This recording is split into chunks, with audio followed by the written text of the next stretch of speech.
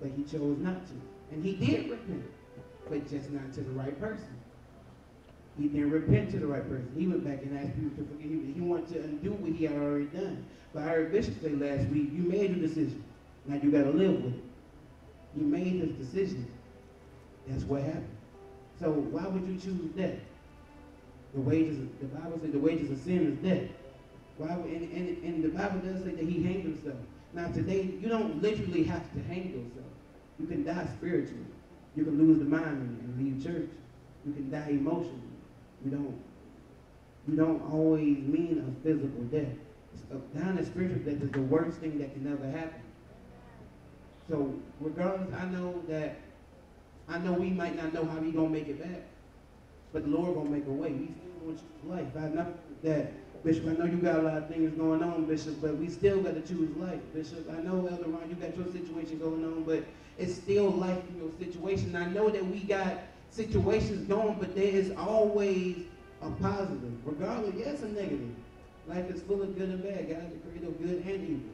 If it wasn't evil, then you wouldn't cherish God the way you do. If it wasn't evil, you wouldn't love God the way you do. You wouldn't sit there. You wouldn't come.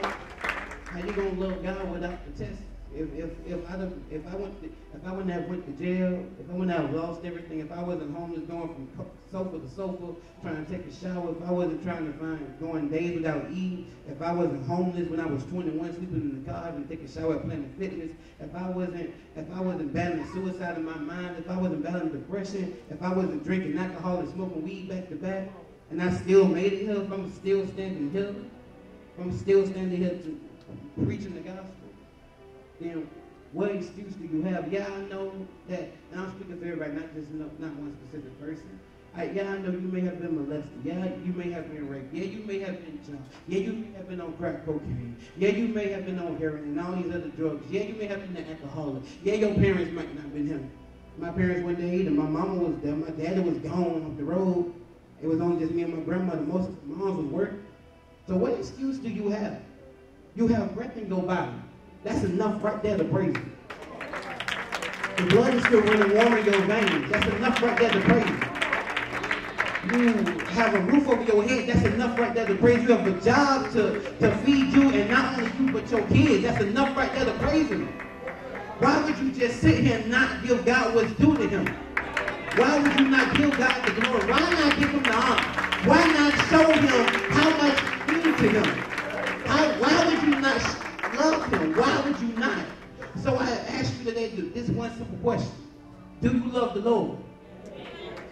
Are you saying yes because you really love him, or are you saying yes because I asked you the question?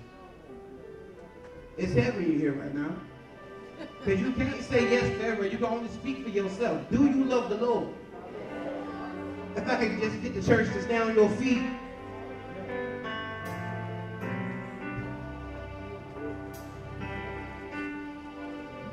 If you love the Lord, if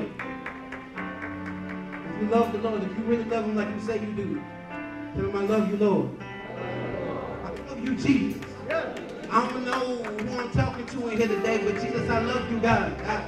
I don't know who I'm talking to in here today, but God, I give you everything, Lord. I give you my all, Jesus. I know I ain't where I need to be, God, but I love you, Jesus. I want to serve you, Jesus. I give you all my life. I give you my mind, my body, my soul, Jesus. I love you, Jesus. I ain't supposed to be here, Jesus, but I love you, God. I ain't supposed to be here, Jesus, but I love you, Jesus. Jesus, I love you, Jesus. God never lost my mind. You could have lost your mind. You should give him praise. You shouldn't be standing here right now. They should have killed you out there in the world. You should give him praise. Do you love the Lord? And the church say hallelujah. What's the highest praise? What's the highest praise?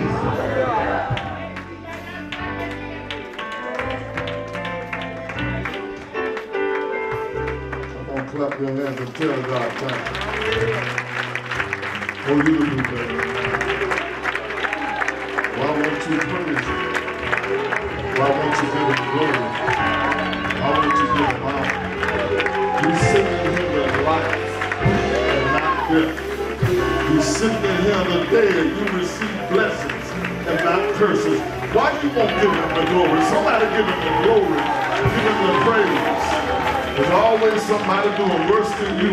You could give him some glory and you could give him some praise. Lord, we thank you. Lord, we thank you for life and blessings.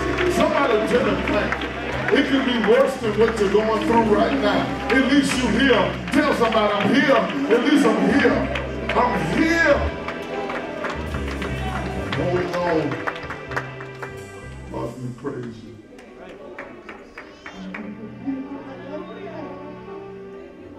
You better find your praise. You better find your hallelujah. You better find your thank you, Jesus. It's so easy to look at the bad side. It's so easy to look at what you don't have and forget about what you got. Lord, I thank you. I sowed seeds for years, tithes and all, wasn't giving nothing. Started feeling bad. I was looking at where I came from. And preaching to them is just exciting the crowd.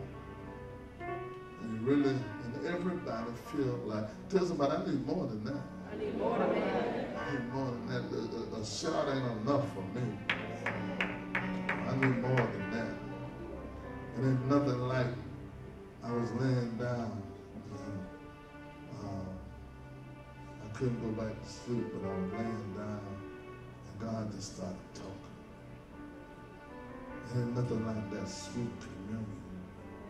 He was just talking to me. He was just telling me. He was just talking. I wasn't talking to him. He was talking to me.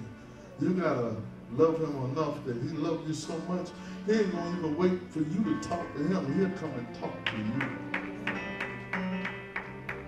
And I was just laying there and I was just listening to him. He was just talking and talking and talking.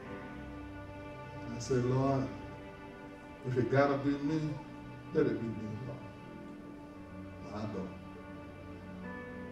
It gotta be me, the one that go through, let it be. I was praying because I know most people can't handle it. They can't handle the test. I said, Lord, I'll go. Because I ain't got nothing else. I realize everything is vanity. Come on, clap your hands and put it down. I didn't rush the service because we got 2 hours. We're here in Brandon instead of 7. So you gain 2 hours. Yes, sir. So you get into the Lord. But we ain't having none of the water activities today. I let the kids go over there and do it, but you don't have to be back here at 7 o'clock prayer. I know some of y'all on the road, and I want all the children and everybody here, because God doing something for these children. And to be honest with you, He's doing something for me too. Yes, sir.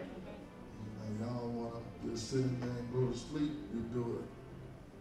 I just came out here a few minutes with these children, and God did something for me. Y'all love the Lord? Amen.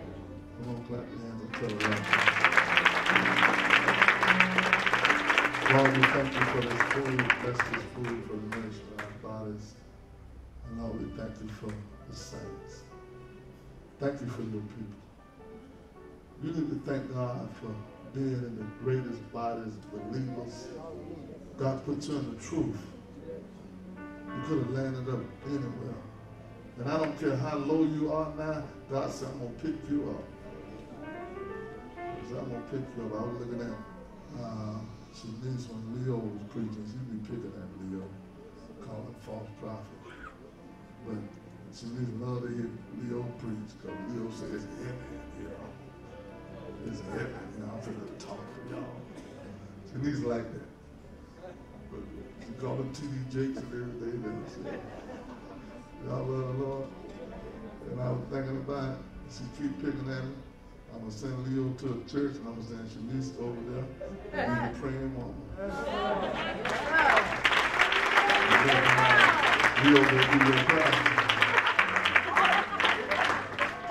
told Jen that she keep cutting up, Luke gonna be her pastor.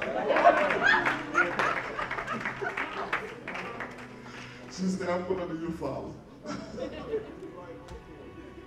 Y'all love the Lord? Come on, clap your hands and take the time. I love God. I love God. I'm so grateful for what God doing for the body of Christ. Thank God for what he's doing for these young people. And y'all grown folks need to get your song too. Y'all love the Lord. Now tonight, we're going to have Byron.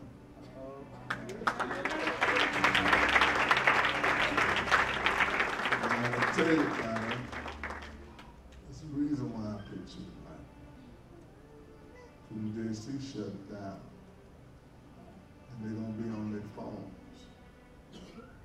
And they're going to be looking at Minister Byron Jackson.